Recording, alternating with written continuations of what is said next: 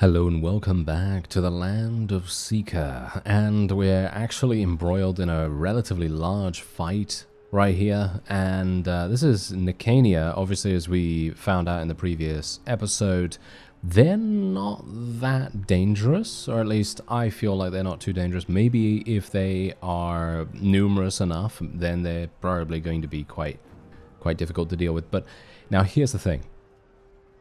I need to get into battles. I need to get into a lot of battles pretty fast. Otherwise, I don't know whether you noticed my my money situation. What is actually going on here? This is a blizzard.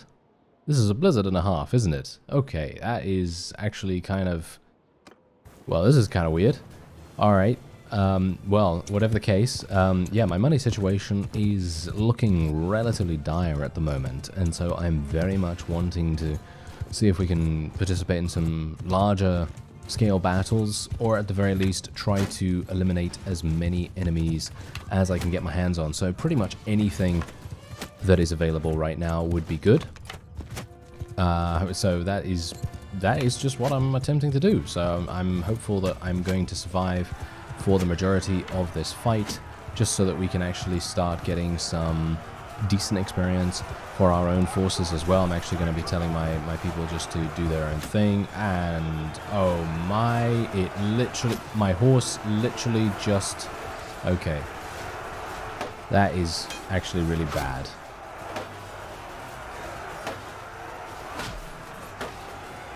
Okay, that is actually really bad.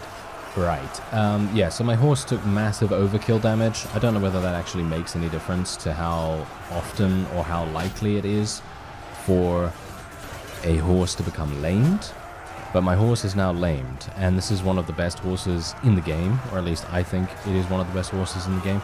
And so now I'm actually kind of frustrated, because I thought to myself, oh yeah, I'm actually looking real good here. I got this wonderful horse. I'm pretty happy with that. And the only reason, by the way, why I am so low in terms of our money situation is because I actually just recruited a bunch of extra units. I recruited another 40 tier 2 units, and that cost me 5,600. Yeah, 5,600 for 40 of them. And I thought, well, maybe I should go for tier 1s, but then I thought, well, if I go for tier 1s, that's not really going to...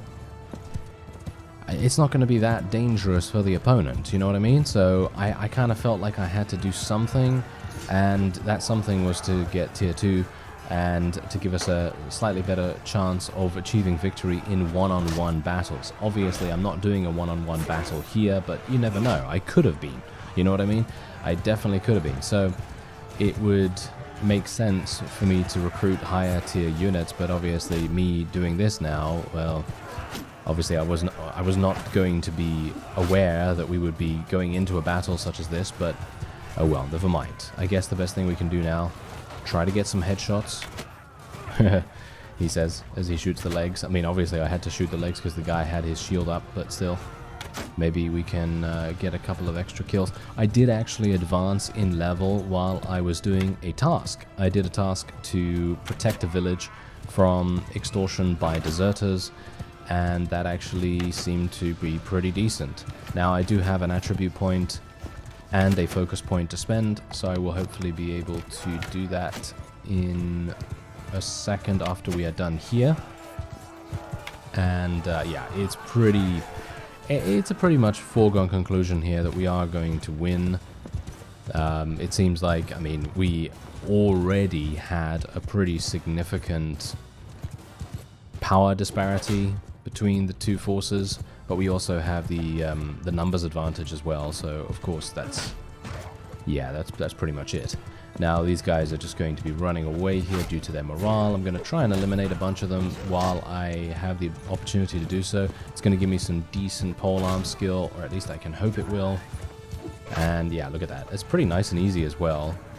And obviously I haven't replaced my polearm yet. I will be looking to get something like a Naginata, or maybe something along those lines. I'm not entirely sure if they're going to be very easily available at the moment. But I will try. I will try and see whether there is something like that available in a nearby marketplace or something like that. Not entirely sure where we're going to find one. Probably in Lomoca territory, let's face it. You know, that is more than likely going to have something there, because I believe that they are the, shall we say, the Japanese-oriented faction for the most part, because there are a number of things that point to that, you know, samurai units, katanas, as well as various pieces of armor as well. Anyway, look at this. 271 food, 189 wood, and 13 stone. Actually pretty impressive. We only gained 16% of the loot, unfortunately, but I am actually able to take a large number of the prisoners, which I gotta say I'm pretty happy about. And you can see here, look at my party size right now. This is only thanks to my quartermaster, which of course is Maliana. If you missed where we got a Maliana from, well, you'll see in the previous episodes. Anyway, oh, fantastic. Actually, wait a minute. Yeah, this horse is now lame, so I'm gonna have to do something about that. So I will have to probably just swap it out for the moment until it regenerates itself, and then we'll hopefully be able to ride it again. I can only hope that that will be the case. Anyway, as you can see, we did level up, not in that fight, but we did level up a little bit earlier. And I'm actually going to be taking breeder here. Animals in your inventory have a very low chance to reproduce. I'm going to actually go for this time around, because I actually would just like to have a chance of getting additional horses. And I don't know whether this counts as horses, but I can only hope that it will. And otherwise, we also have our leadership skill leveled up as well. So what do we want to go for? I'm probably going to go for... I actually don't know. We're probably going to go for Stout Defender, because increasing the rate of recruiting tier 4, 5, 6 prisoners by 50% could possibly be really good, because I was told in the comments that the dark demon units, or various units that are very, very strong, they can be captured, and if you can try to then get them into your army by keeping them as prisoners for a while, then they can join you and you can have those really strong units in your army. So I'm hopeful that we might be able to do something along those lines. Otherwise, I'm gonna continue increasing intelligence. I'm not sure about intelligence. I'm gonna continue increasing medicine though, and now I'm not entirely sure. I would like to wait a minute. Where is the thing that allows me to shoot any bow on horseback? Is it not in the it's not in the riding tree? It's not in the riding tree? I actually thought it was in the riding tree. It must be in the bow tree then. Oh, that's actually interesting. Really? Yeah, there we go. Okay, that's kind of interesting. I would have thought it would be in the riding tree, but okay, it's not. Anyway, so yeah, I need to get to 225. So I think I'm actually going to go for another point in control here, so I can level up my bow skill just that much faster, so that we can potentially use one of those really powerful bows in battle. All right, so I don't think any of my people actually leveled up. Yeah, very few, actually none of my people leveled up in that particular fight, which is kind of sad. But, well, we can't really do much about that, I suppose. Otherwise, I'm just going to head back to my settlement here. And how much am I actually... Oh, I got very little benefit from participating in that fight, actually. Very, very surprising. Kind of, maybe not so surprising, considering we didn't really contribute that much to the overall victory of our forces. So that is, obviously... reason for that. Anyway, we have a massive amount of resources right here, so I'm actually going to be building another marketplace, and that is hopefully going to enable us to earn some more money.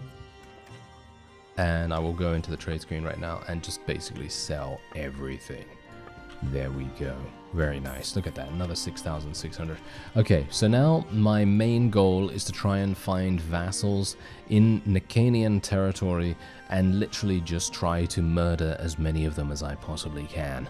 Because if I can do that, we're going to get some great mercenary skills, and I'm actually getting 200 gold. Yes, I am getting 200 gold every single day from my settlement now, which is actually really nice. And hello there. Oh, yes. I would like to fight you, sir. I would like to fight you. Why are you going over there? Don't go over there, you imbecile. I'm not entirely sure why he's going over there, but please don't. Oh, okay, phew. I really did not want to get any of our allies in the fight. That would be really, really bad. Okay, so yeah, we're looking pretty good otherwise, and I'm actually thinking, you know what I would like to do?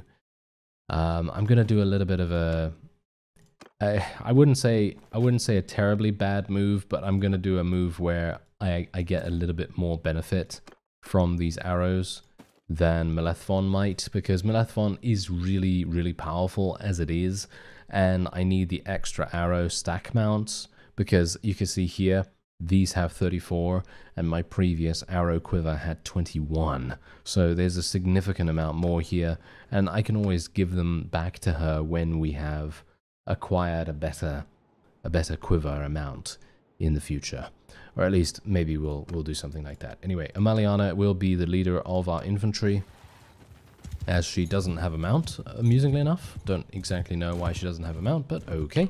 And otherwise we're just going to be auto-delegating here and just allowing our forces to do whatever they want to do. Because most of the time, considering we do have a pretty significant amount of horse archer based units or mounted units most of the time, charging in usually has the best way of going about things. And I know some people, they're probably going to say, no, charging in's absolutely terrible. It's a terrible idea. But here's the thing.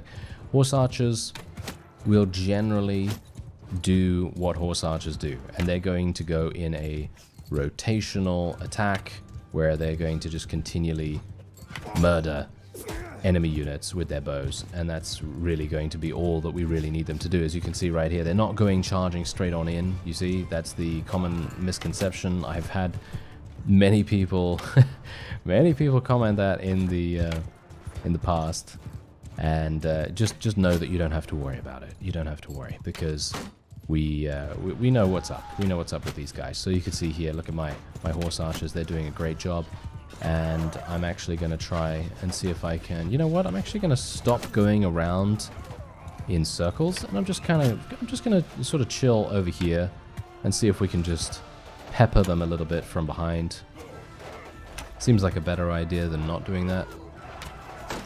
And we can maybe get some extra experience that way. Nice. Took out that guy's horse, and we're actually losing a lot of people to their melee units. Obviously, as you might expect, my own melee units are not really up to scratch, unfortunately, with dealing with these guys. That's actually one of the main reasons why I was a bit worried about fighting the Nekenians first of all. But I think my horse archers will be able to achieve victory here. Oh my, okay, we almost actually succumbed to our wounds. Thankfully, I can get away because I am on a horse. Melethvon is getting murdered, as you might expect. Okay, yeah, these guys actually, whoa, okay. That was actually some pretty good damage right there, but yeah. I don't think we're going to have any real difficulties. Wait a minute, where are my forces? Why are these guys all the way over here fighting each other? That is absolutely wasteful. Okay, yeah, but most of the time my forces are going to be absolutely fine dealing with these fellows. And we're just going to speed it up and get them to achieve victory. Yep, there we go. As you can see, they literally just go around in circles, even if they are given the charge order. So you don't have to worry about that. Anyway, there we go. We were able to achieve victory. I did end up losing 23 units, actually pretty significant, but we are, as a result of this, actually going to be gaining a pretty significant amount of money, and we are also going to hopefully level up most of our tier 2 units into tier 3. And I'm actually wondering whether I should take this guy prisoner now, because we are always having money issues. So I think I will take him prisoner. And I should have actually sold these guys when I was at my town. Should have definitely done that. I was a bit of an idiot about that. Okay, I'm not entirely sure whether I will keep the pirates. I don't think I'm going to rescue the pirates for the moment. I could put them in my garrison, but do I really want to?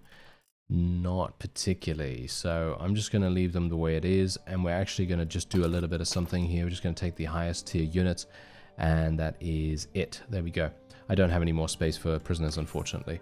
Okay. Anything else that I want to take here? No, I don't think so. I could also donate some of my armor and weapons and things like that to give myself more experience, but I think I need the money more than anything. And it seems like, as you can see, a bunch of armies attempting to take Cranarod Castle at the moment, which is actually pretty nice for them. And yeah, so now my mercenary wages are a little better, and we are not having so much of a big wage either. Probably should have put those fellows in the garrison, all things considered. That probably would have made a bit more sense. Oh, look at that. We're making 300 gold right now. 300 gold from my settlement. That's actually insane. That is really, really good. And how come I only got 2,200 for selling my prisoners when it said 4,900 on the tavern screen? Did you see that? Okay, that's actually kind of weird. All right, not entirely sure what's going on there, but yeah, now we have 13,000. Pretty nice.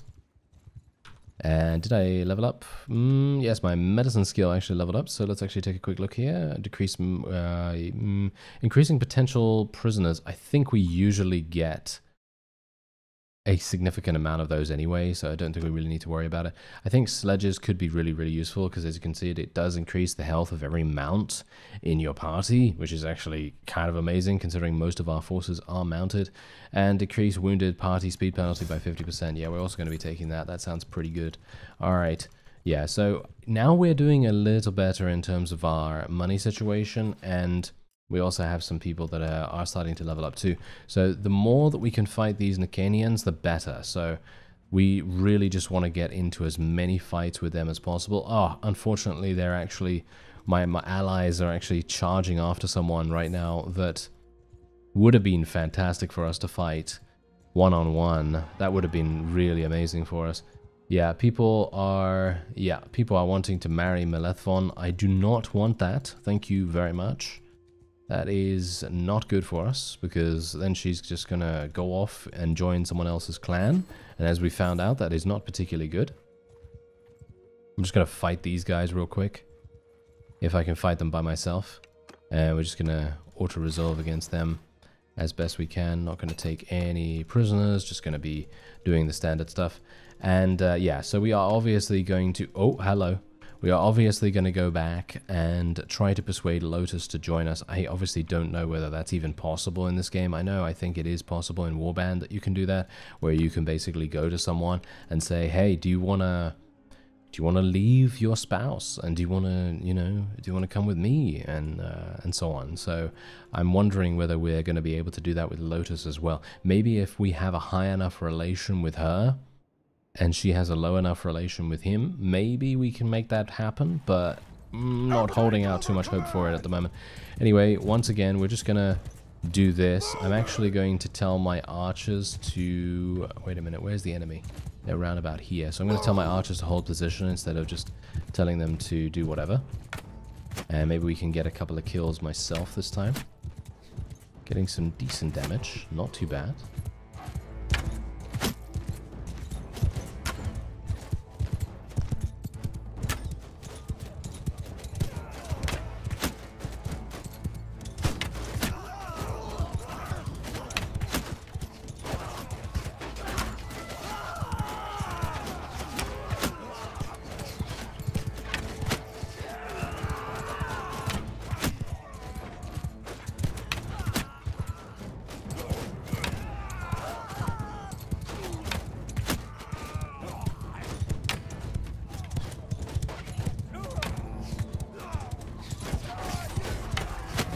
Right now, I'm just trying to level up my bow skills so that we can actually start using some of those more powerful bows. And once more of the enemy have been eliminated, I will switch to my polearm and we'll see what we can do with that. Maybe I can try and get a little bit of experience with that too.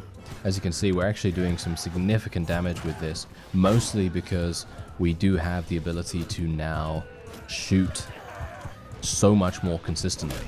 That was the main problem that I was facing with my previous quiver, because obviously if I don't have arrows, I'm not going to be able to earn experience. And this time, obviously with the increased volume of arrows, it's so much better.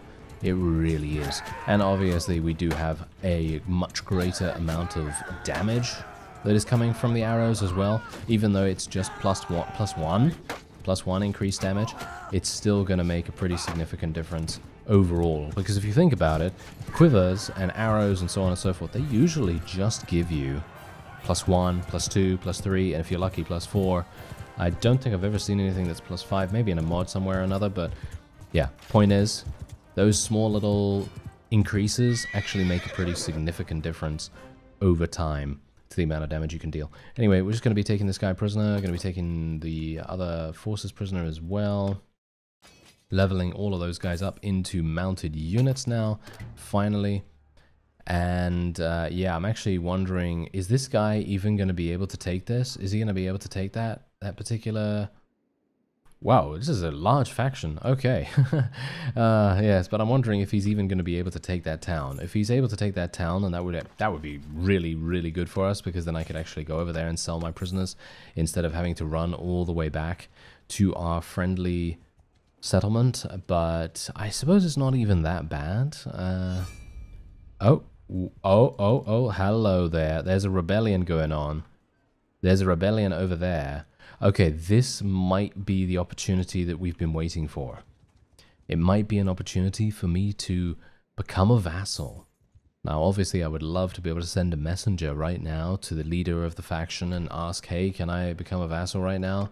But I don't think that's going to be possible. Yeah, as you can see right there, we are only getting 400 for our prisoners. I think we might have overstayed our welcome or overused the ransom broker in this particular town. I'm actually not entirely sure what's going on with the diminishing returns that I'm currently getting, but I don't know, maybe someone can shed some light on that or something. I'm not entirely sure what's happening there, but anyway, what's actually going on here? Oh yeah, so you can upgrade the player home and you can then create a golden palace with that. That's actually kind of amazing. And let's go into the hospital real fast and just heal ourselves. And there we go. Okay, fantastic. Okay, so I'm actually wondering, I've got 15,000. I might be able to recruit some more people. I don't want to spend another 5,000. I could spend 5,000. We just have so much space. That's the thing. We have so much space. So I'm thinking, should I do it? Let's do 25. Let's do 25. That's only going to be 3,400. That's not too bad. And we now have 75 units once again. And if we can get people, well, if we can get enemies into a battle with us, then that's obviously going to be really, really good. Okay, increased combat movement speed. Polearms can knock down... yeah, I guess we'll go for that. I don't even know, to be honest. What about charm skill? Charm skill could be really good. One-handed, athletics... We'll go for charm skill. Why not? Why not? I mean, eventually we're going to be able to get focus points maxed out in all of those major skills, so we really don't have to worry too much about that, and charm skill could be quite useful as time goes on. I'm actually wondering where our leader is. Where is he?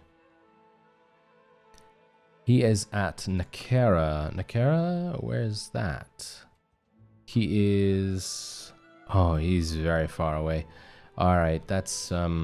yeah, that's actually kind of sad. It would be really, really cool if we could become a vassal right now, because I would love to be able to take this back. I think I would maybe be able to take it back. That's the thing, though. It's a bit of a question mark. 242. Okay, yeah, I probably wouldn't be able to take it back, so... It's actually fine if we don't become a vassal right now. Oh, wait a minute. Okay, NEKENIA is fighting back, as you can quite clearly tell right there. Okay, that's really bad for us. I'm not even entirely sure. Ah, there we go, there we go. Okay, those are the forces that were fighting back. We can actually take this guy on. I think I should be able to achieve victory. Actually, wait a minute. Should I just auto-resolve right here?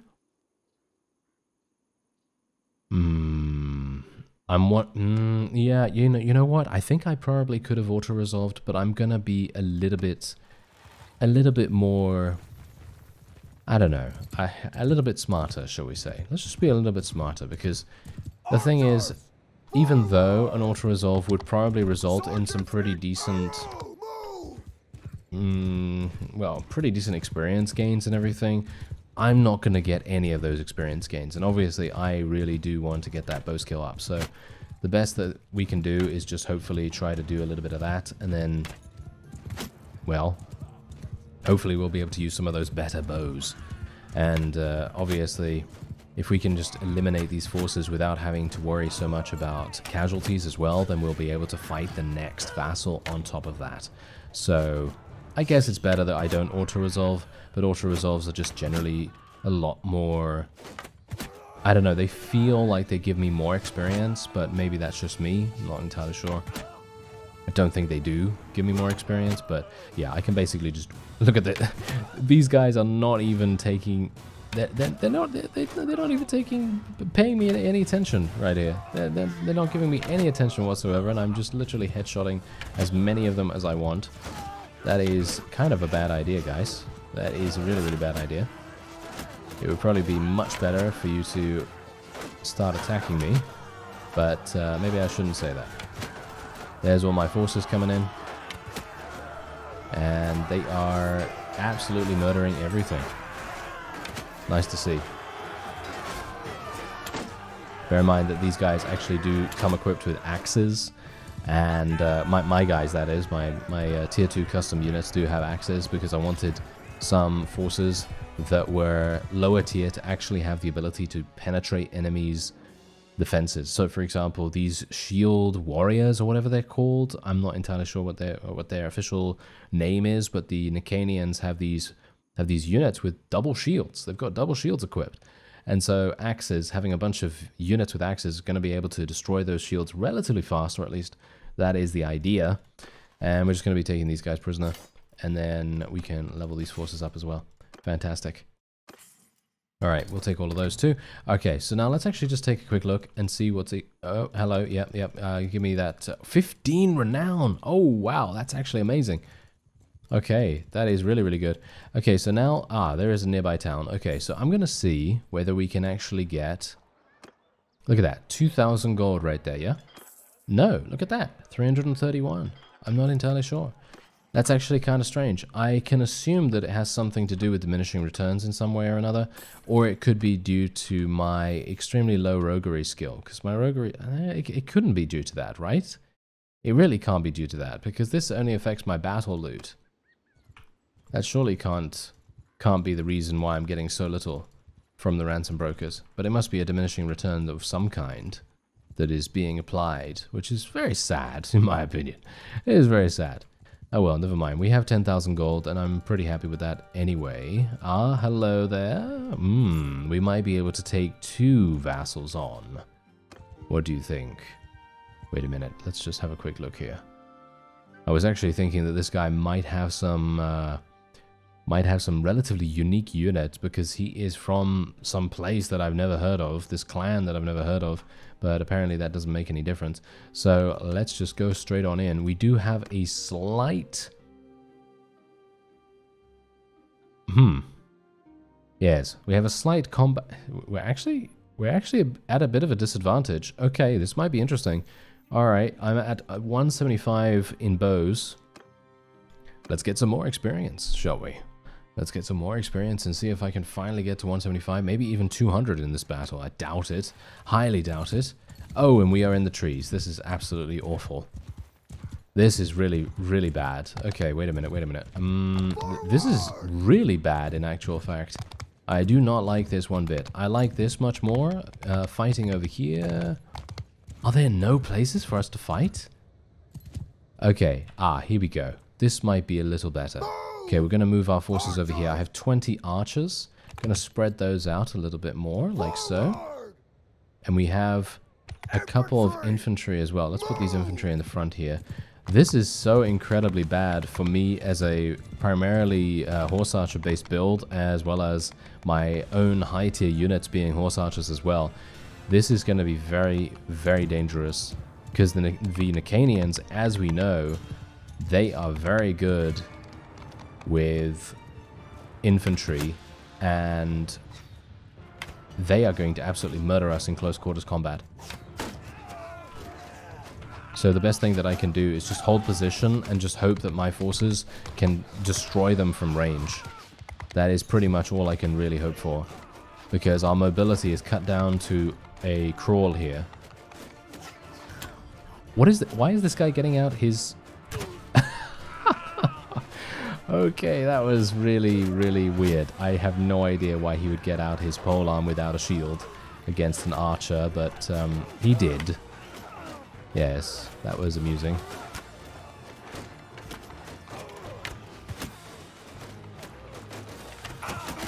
Okay, I'm gonna get shot a little bit here.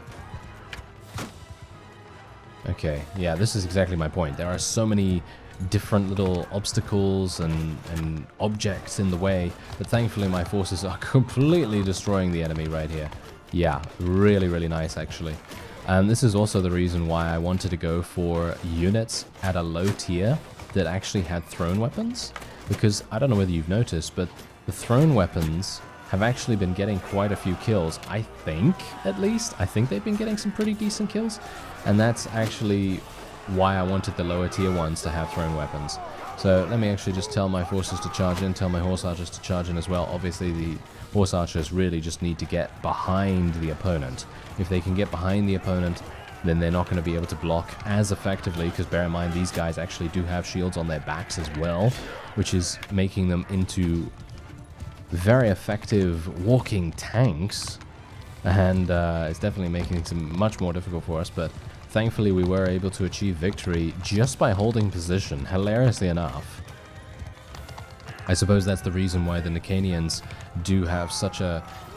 I don't know, they seem very much like the Nords from Warband, because from there you can imagine, I mean, you know, if you remember the Nords from Warband, they had a primary focus on heavy infantry, and that was pretty much it. They did have some good archers, but their archers were not really that good from range. They were much better in melee than any other archers, but the point is heavy infantry, and that was it. That's all they had available to them. I'm actually going to be letting these guys go, apparently, because they don't seem to really want to give me any kind of benefit to selling them or anything like that. So I might as well just take some regular units and sell those instead, or try to sell those as much as I can.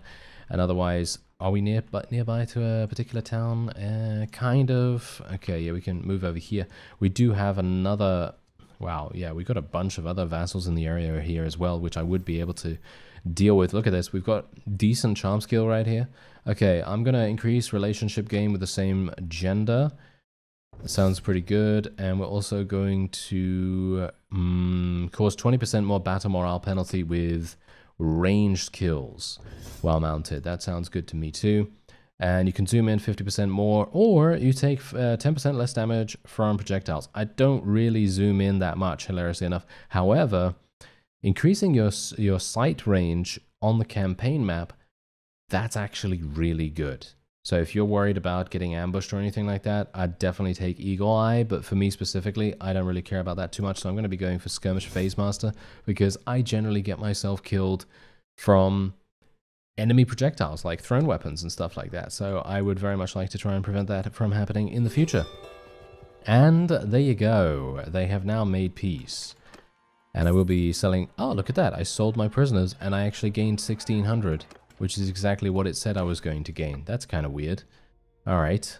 Well, I'm happy with that nevertheless, and I'm going to be able to sell all of my loot for 6,800, and they've made peace, so I will no longer be fighting against the NEKENIANs, which is actually not even that bad, because we do have a we still have a rebel faction to deal with, so that's obviously still on the agenda, and these guys can possibly be used to farm a little bit of extra experience as well, but it very much depends. You decide to give him some food and water, going to help the Lonely Wanderer a little bit.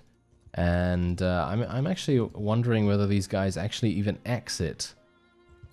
Yeah, they do exit a little bit, as you can see right here. But are these guys actually any good? No, this guy literally has 39 Mogrian recruits. And that is pretty much it. So for example, if I wanted to do an auto-resolve here, how many am I going to lose? I lost 6 units. That's not even bad. That's not even bad. But the main reason... I just want the prisoners, you know? I just want the prisoners, because what's really funny about this now is that because we have made peace with the NEKENIANs, you decide not to explore. Nothing happened. That's good. But yeah, because we've made peace with them, I can now go to any town in the area except this one and do whatever I want. I can sell my loot there, I can rest up, I can buy some food. Hilariously enough, speaking of food, I actually have way too much of it at the moment, and I think I'm having a herd problem. Am I not having a herd problem? No, I don't have a herd problem. Okay. Ooh, this is new. Your army meets a noble messenger who said that if you like, they can help you to manage some relationships. Alright, yeah, you decide to ask him to help. Oh, it seems like the YARIANs have actually declared war on the lomoca now. Okay, that's going to be kind of interesting, because the YARIANs are actually quite far away as far as I'm aware. So let's just sell those prisoners, 1,400, not too bad. We can also sell this loot here for another 3,000. Yeah, we're making some pretty decent cash right now. And my, oh dear, my party wages are skyrocketing, he says, as he upgrades more. Yeah, it's probably ill-advised, isn't it? But yes, the YARIANs, as you can see, are all the way over here. I guess it's not that far away. You think your army has plenty of food. And, okay, so I think what I'm going to do is I'm going to end this episode off here.